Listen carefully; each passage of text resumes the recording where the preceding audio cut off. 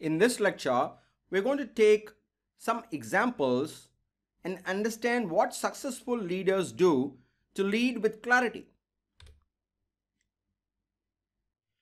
Now, talking about Jack Welch, Six Sigma is something that comes to all of our mind because he was the one who was the proponent of the approach in a big way, because it was piloted, it was experimented in manufacturing, it gave results, but he was the one who took it up and implemented in financial services, in other business lines, and more importantly, he made it a philosophy, a way of life in GE. So what are the key themes of Six Sigma? Let's touch upon that briefly. Six Sigma has three key themes. First being customer focus, process centricity, and fact or data based thinking.